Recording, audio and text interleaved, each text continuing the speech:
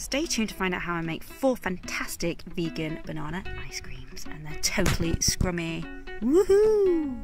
So here we have a crap load of frozen bananas.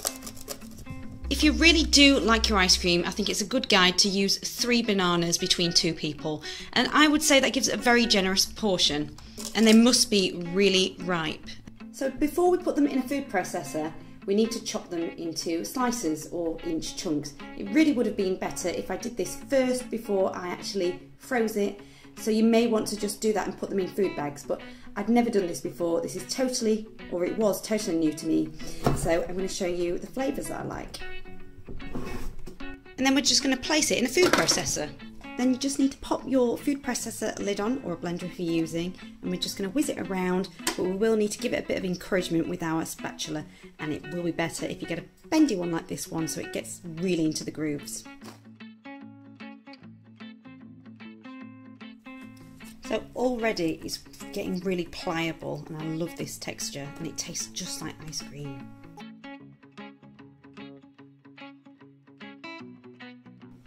So there you go, that's the kind of consistency you should be expecting, which I absolutely think is perfect for ice cream. So we're just going to pop it in here. That's totally delicious.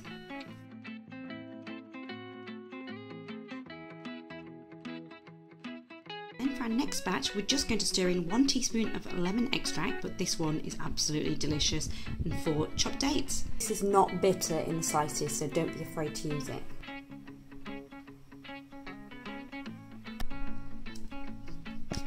You'll just need to work a little bit hard to stir that in. This could be as adventurous as you want it to be. You could add nuts, seeds, you could add syrups, but I really do think this is sweet enough.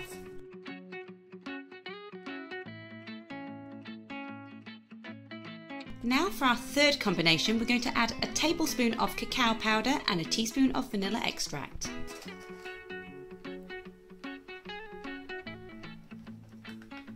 And let's give it a good helping hand by mixing it again. And if you want to go that extra mile and get a really dreamy Snickers style taste, then you may want to add a tablespoon of smooth almond butter, but I'm going to leave it as it is because I think this is lovely. Another combination that strangely works is chocolate and chili, or chili and chocolate.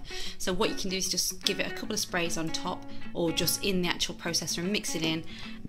Just try as you go along, but I really like the kick, I have to say. If you do make them and pop them in the freezer, you may want to leave them out for about 10 minutes just to soften a little bit.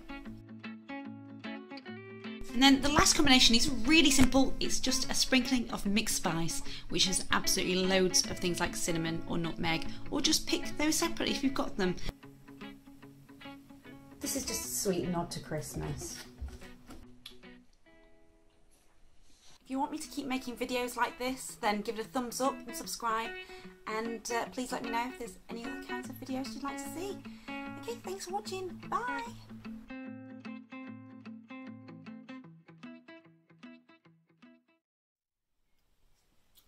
Gosh, that's hard. That's what she said.